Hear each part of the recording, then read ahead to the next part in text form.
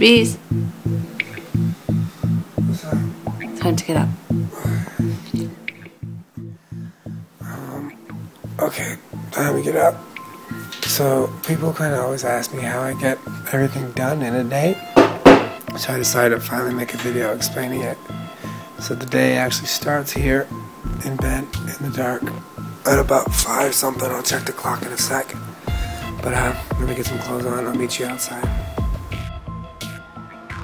Okay, so once I'm up and kind of dressed, I usually start off by checking a couple of things on my phone, of all places. For some reason, it's gotten easier for me to check it on my phone rather than on the computer. So it's 5:40. I park myself on the couch, and the first place I usually start every day is my favorite place, Instagram. I like starting off with photos. It takes me a couple minutes to kind of sort through them, and I go from there.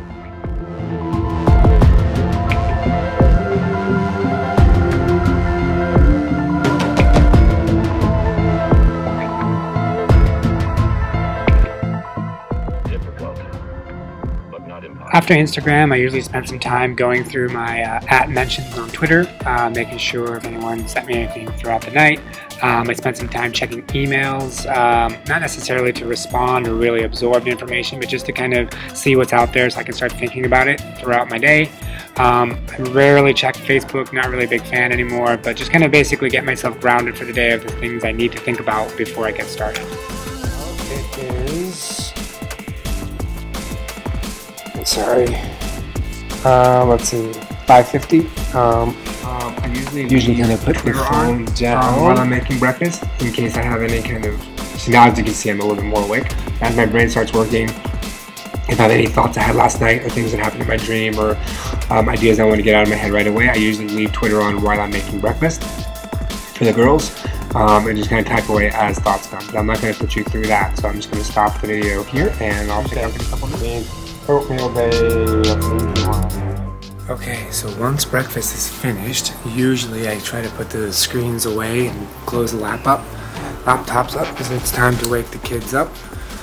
Today I'm going to make an exception because I want to kind of get this on video, but I usually come up and get Skylar awake and get the kids down to breakfast. After that, it's about a 30-minute struggle to get everyone dressed and ready for school, and you know, for those of you that have kids, the craziness that comes with all that. So let's see if we can get Skylar awake, and I'm going to go ahead and put these laptops and stuff away until the next time I would actually use one on a daily basis. Are you ready to wake up and get some num-num downstairs?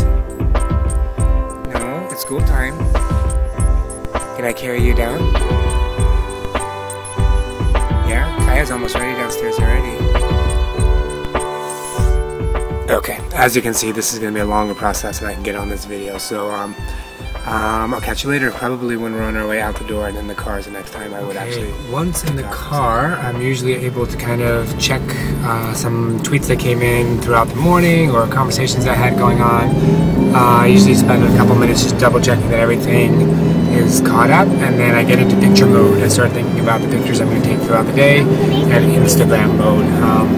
Other than that, it's kind of offline till we get to school. That morning drop-off was no fun. Skylar did not get in a better mood. She basically screamed the whole way getting her dropped off. So it's about 7:25 now, just got to school. Usually what I do is spend the first 10 minutes or so catching up on reading some of those emails, going through my Twitter stream, just kind of casually getting ready for class. I have a 6th grade class first off today. So they're ready to go. We're just continuing storyboarding, so there's really not much prep. So I can just relax, decompress for a little bit, and get ready to start class. Hey, nothing too exciting to report. Just had a grade 6 class where more than 90% of my class was not here due to some national tests. I only had 2 students. So we were able to get them caught up on their Apostera site. They worked, and I answered questions here and there. I chatted on Twitter a bit and kind of hovered around to see if they needed any help. Other than that, things went well. Off to English department planning meeting, and we'll say hi. Okay, so here I am at the English department planning time. We usually meet every Tuesday for about an hour, go over what we're doing in various classes, our units, and all that kind of stuff. So everyone say hi. And this probably takes about an hour. Okay, end of meeting. Successful meeting. We planned, got things organized. I cheated a little bit because when other people were talking, I answered some blog post comments. So I did multitask in our meeting, but I think I was paying attention enough to know what was going on in the meeting and do that as well. I am off to pick up my daughter Skylar across campus. I'll be taking my phone, obviously, to try to snap some photos along the way. Everyone say bye. Time for Skylar to play in her car before we drop her off and go home. This is actually our break, so I have about 30 minutes of just kind of downtime. Skylar, can you wave, say hi? Okay, so after I drop Skylar off, usually I'll have another 10 minutes or so of break. Sometimes I hang out, socialize and chat with people. Sometimes I come upstairs and just kind of unwind, listen to some music, catch up on tweets before my next class starts, which today is grade 7. So today I think I'm just going to kind of hang out. What do we got playing here? We got the, can you see that? Got the Shins playing, catch up on some tweets, and wait for my grade 7 class to come. I've already mentioned I'm a bit of an Instagram, sorry that light is crazy, huh, right there. I've already mentioned I'm a bit of an Instagram junkie, so I will take this time to take a look at a few Instagrams as well before my class starts, just to take a look at some pictures. Okay, so here we are in grade 7.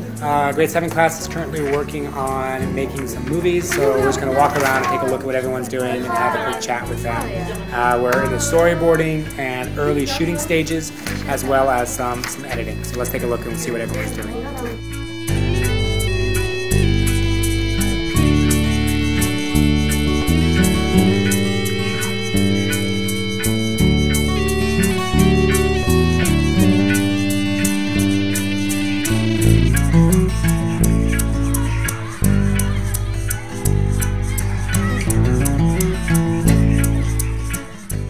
Okay, so that was grade 7 class that's just left. Now we have our IT coaches meeting where we meet once a week to kind of double check that everything is going according to plan. Members here are Martin, IT head, Gavin, other coach, Brian, who's MIA, and Jane, who's not here yet. So we're gonna get started soon, and that's about it. Every day after lunch, I usually come out here and talk to Sam or Shruti. We hang out for about 10-15 minutes. Hi. Sus again! You'll notice it from the English department. We usually just hang out, chit-chat about stuff before we go back to lunch time. I actually have a nice chunk of time to get some work done. This is kind of my drop-in coaching time. And a lot of times what I do is catch up on things that I've needed to do for a while. So today I have some tech things I need to do. I'm planning an Apple Regional Training Center workshop in a little over a week, so I need to plan on setting up that workshop. That's item agenda number 1. I'm also doing a Google training program, so I need to go through some of those modules. I hope to get about a half-hour work done on that. And I also need to tighten up some rubrics for my grade 7 classes. So those are the 3 things I hope to do in the next 2 hours, which is great to have that chunk of time. I realize a lot of teachers don't have that much time, and that has been worked into my schedule, so I know how lucky I am to have that extra time. I'll check in and out, but that's the way I see my next 2 hours. It's been about 30 minutes or so since I last spoke. I got some work done on a Google Doc about orientation training for teachers next year. I did waste some time going on my blog and responding to some comments because the ideas and the thoughts have been kind of rattling around my brain all day. And it's the first time I've had a chance to kind of sit down and get them out.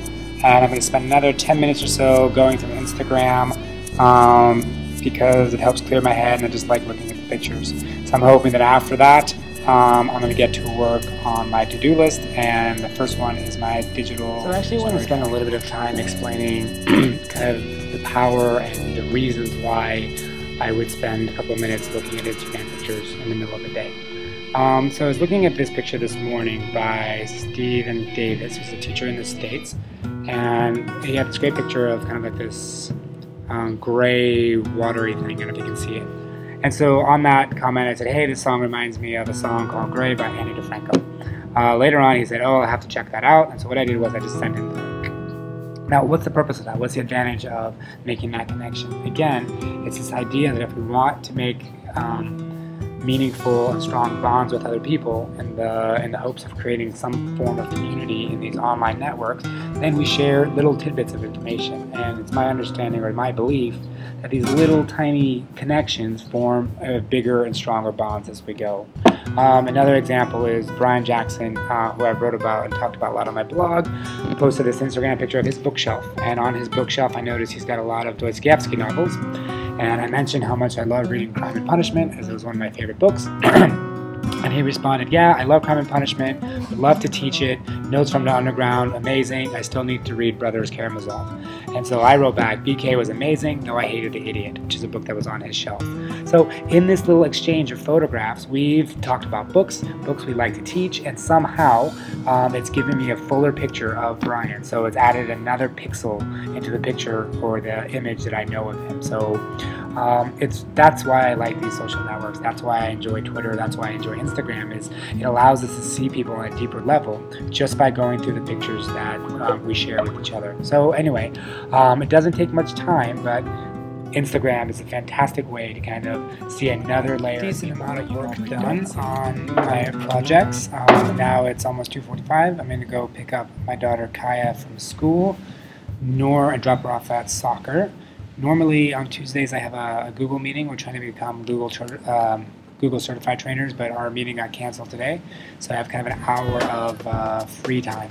I'm not sure what I'm going to do. I think I need some time to kind of decompress, so I might walk around and take some photos and then head back in here and see if I can get a little bit more work done while Kaya is in the summer. So we'll see if I'll catch. Here we are with Miss Kaya. What are we about to go do, Kaya? I actually got a lot of work done. I needed something on my to-do list to fill out my bio and stuff at this conference I'm going to. Got that done. Now heading to pick up Kaya from football, soccer, and head home. Usually they have pretty kind of low-tech stuff until they get to bed, so we'll see if I check in from now until then. But for now, they are gone. Hey, look, here they are playing soccer. 4:30, just got home. Usually around this time, we try to keep kind of lids down, screens closed, and spend some time with the kids, get dinner ready, watch a little TV.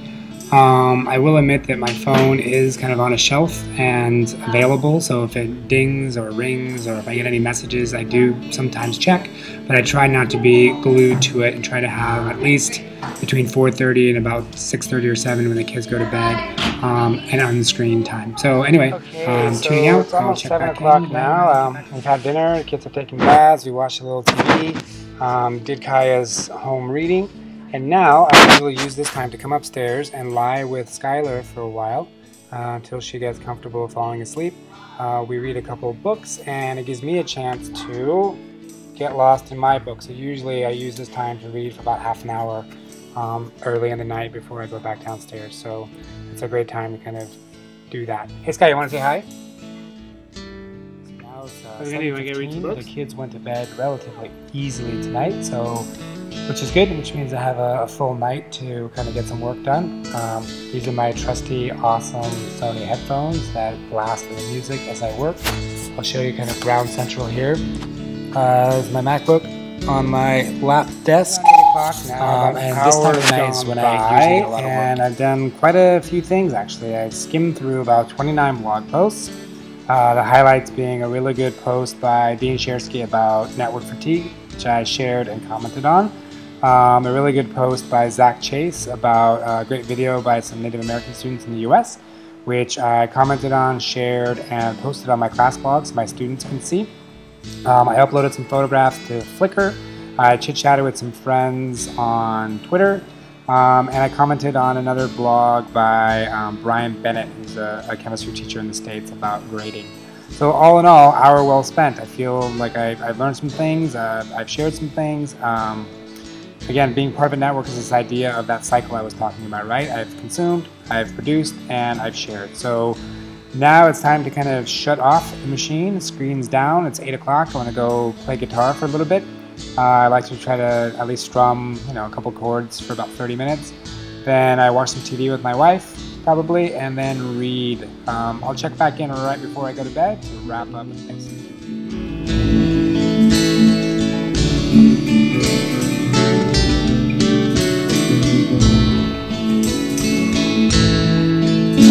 Stole a mule from Anthony, I helped them get upon it, and we rode to Cortland. Through the Harrison and Wallace, they were blasting out the tunnels, making way for light learning. When Jesus comes a-calling, she said, he'll be coming round the mountain on a train.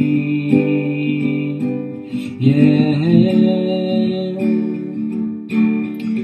Well, it's my home. Last night I dreamt that I grew wings. I found a place they could hear me when I Last entry here, it's about 10:15, actually a fairly early night. Finished doing some reading, did a last minute check of email and Twitter and whatnot. Found out that a bunch of students have uploaded their daily shoots. Andy Mickle in Canada has sent me my handcrafted pen/stylus, so that's kind of exciting. And we'll see when it actually shows up here in Jakarta. So there you have it. That's about almost, I guess not 24 hours, but about 18 hours of the day and how I operate in my workflow. All right, thanks for watching.